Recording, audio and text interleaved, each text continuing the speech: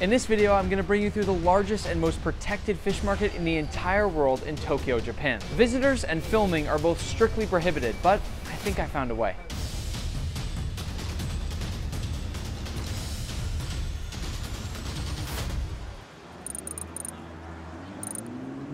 Good morning. This is a pair of secret spy glasses, and I'm gonna use these to do something that nobody has ever done before. What I'm about to do is like breaking into the world's largest bank and then filming inside the vault. And I'm just praying that I don't get caught. I'm way more awake than I thought I'd be, probably because of how excited I am right now, and I've also brought along Tim, who has disguised another camera inside of a banana. This is the worst disguise I've ever seen for a camera. What's your idea? You've probably heard of this famous fish market in Japan called Tsukiji Fish Market, but we're about to go to Toyosu Fish Market. Oh, here it is. Toyosu is the largest and most well-protected fish market in the entire world. In fact, it's 4,391,675 square feet in size. And it's got more security guards than most large banks. This place does not mess around. Authorized personnel only, and they will kick you out. I already see a security guard staring me down. This place is a fortress, impossible to break into, except for the fact that I've got an inside man. This is Yuto, our contact inside the fish market. He's gonna get us past security and show us around. Right away, you get hit with that crazy fish smell, huh? Just right off the bat. Boom. You get used to it? Yeah. Oh, wow, wow. Yeah, we just need to wear this so you blend in the market. What does this mean? Toyosu Market Wholesale. This badge tells people that I'm allowed to be in the fish market, even though I'm not. Yuto, these are pretty slick looking boots right here. No one's gonna question me? Nope. Now that we're all suited up, it's time to sneak in. I'm a little nervous, but I can't act suspicious. There's no going back now. Still can't believe it's dark outside. Yeah. I always think that's crazy. So much has happened here before it's even morning. Yeah. Because the market pretty much by 8 a.m. it's like closed. What is this? Pretty much this is saying tourists can't get in. If you see a suspicious person, please report it to the nearest security guard or the station. Have you seen people get kicked out of here before? Yeah. What do they do? Just pull you right out? Tell you like, Get the hell out? yeah, go out. Let's see if he bows down to you. Oh, Yeah. I mean, yeah. yeah, there you go. You got the nod. I got the nod. Good to go. Another warning, authorized personnel, another warning. This is, you need the cap to get in. I have never seen this many warnings to enter any place. Another one, another one. Don't film. All over the wall. No photos, please. Walking right in with a camera. The banana's gone. This is insane. And I'm just trying to act as normal as I can without freaking out right now, because I am freaking out. Do you ever get lost here?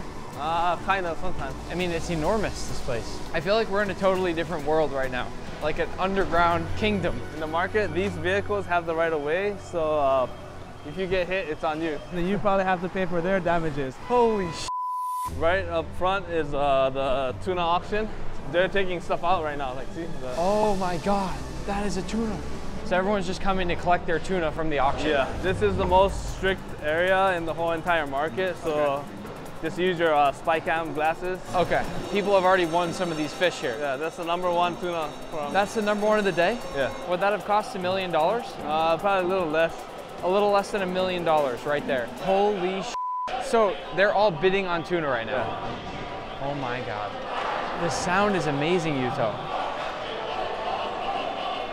It's almost like they're singing. Don't raise your fingers because they're going to think you're bidding and then you might have to pay $1 million. Don't hold my hands up? Yeah. So nobody is allowed to film in the place we are in right now. This contact I have is kindly letting us film, and as long as we're quiet and respectful, it's okay. But we are probably the first people in the world that have been allowed to come inside here. So all the tourists will have to stand up there if they want to watch. That's the closest they can get? Yeah, that's all they can see. Or up there. Oh my gosh, yeah, they're all standing up there trying to see. Every single tuna has a number. There are thousands and thousands. So if you don't have the yellow, you're not allowed to bid. So all these people with the yellow hats on are bidding. So this guy's right in front of us is bidding. He's bidding again. He wants this tuna really bad. So these guys are kind of checking the quality of the tuna. I mean, those tuna are bigger than Yuto. That's like 3 or 4 Yutos. Can you explain why these are on here? Just to show like the fat content and the quality of the tuna. You can judge it by the tail. And the quality of the tuna looks incredible. So each tuna only takes a few seconds to get one. So someone just won that one? Someone just won, and they put the name of the company that took it. Wow. So these are all swordfish. Honestly, these are even bigger than the tuna. Those eyes are almost as big as my hand. And they've cut their swords off, huh? Yeah. The sword would be all the way out to here if it was on there. Yuto, what is that one over there? Holy sh**. Look how big that is. That is an enormous tuna. Oh my God. So she won this tuna. Yeah. Is that number 2? Number 2, yeah. That's the number 2 tuna of the day. Okay, so one of the things, if you owe money to the Yakuza, what they do is they'll send you on the tuna fishing boats. Like the Japanese mafia. Yeah. Will send you out on a tuna boat to work, Right. to pay off your debt. Yeah. It's pretty much like a death sentence because the working environment is probably like the worst environments you ever see with like the It's winds dangerous. going crazy, all the hours you have to work, physical labor. I'm glad we didn't whip out any big cameras in there. We're heading to the shrimp auction right now. They just finished up as well. So a lot of kuruma prawns, amaebi. Wow. The auctioneers will stand up on this wooden like podium, and all the bidders are up there. And it's just like, it's all shrimp. That's it. Yeah, in this it's room, just this shrimp. whole room is all shrimp. So this is where the uni auction happens. Sea urchin. Oh my God. There is so much sea urchin in this room. Probably tens of millions of dollars of sea urchin right in front of me right now. So these people are over there all bidding. And then here he's just reading out the numbers. Wow.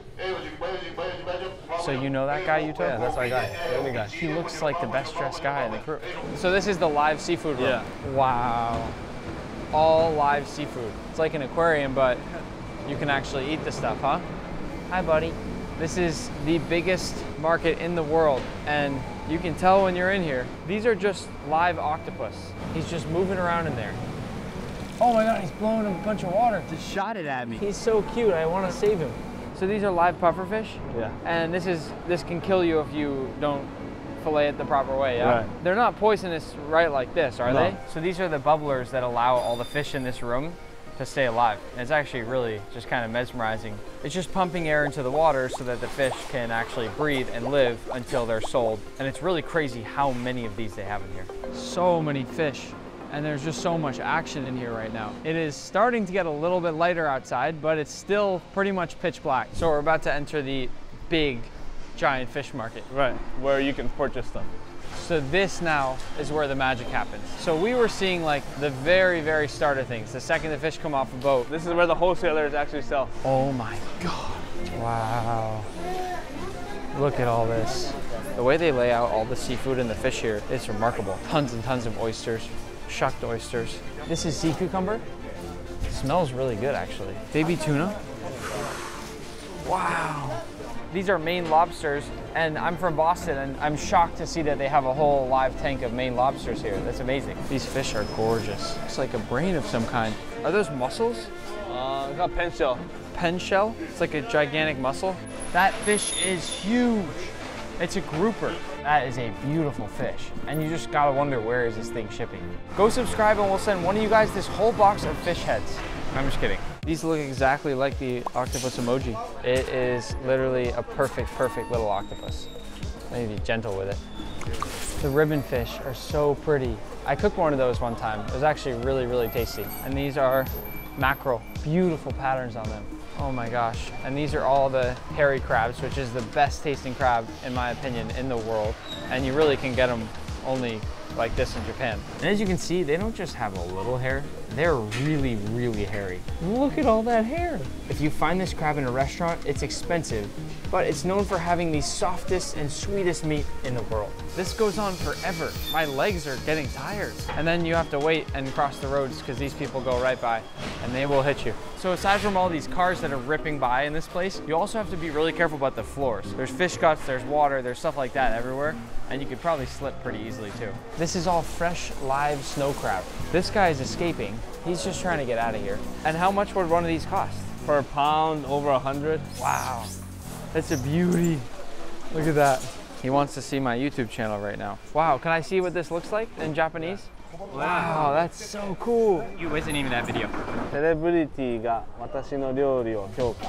Oh, and Japanese vending machines, right? So you can get hot coffee out of these vending machines, yeah? Hot and cold, even hot soup. That's hot soup right there? Corn soup. Corn soup. Is it good? Yeah, it's good. Boom.